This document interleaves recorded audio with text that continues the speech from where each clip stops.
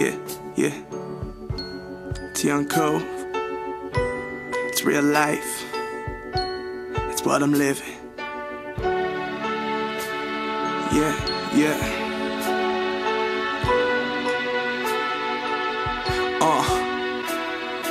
I can't even figure what to say no more.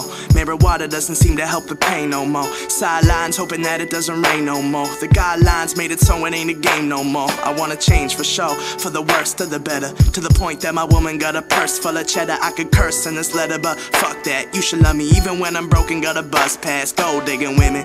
How am I to trust that? They just want that gold juice flowing through my nutsack. Bust that, baby, come and lie with your boy. Money buy a lot of shit, but girl, it can't buy joy. But y'all don't hear me shit.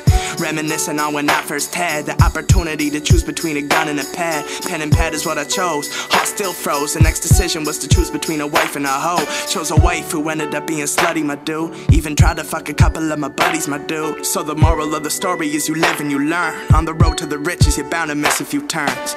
Life ain't what it seems. I've been following dreams. Hollow beans, heard my music, now they following me. 13-year-olds thinking that they bad bitches. You ain't got tits yet and you don't even have riches. Then you see the insecure boys who say they set trip. Little do we know they masturbating watching Netflix. See the college women trying to be a hood girl. Who the hell been telling them to stop being a good girl? Who am I to judge?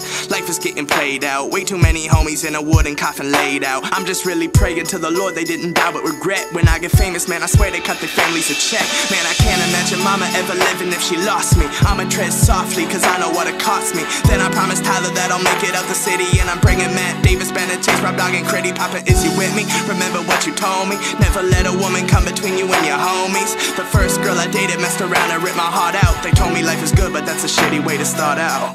Yeah.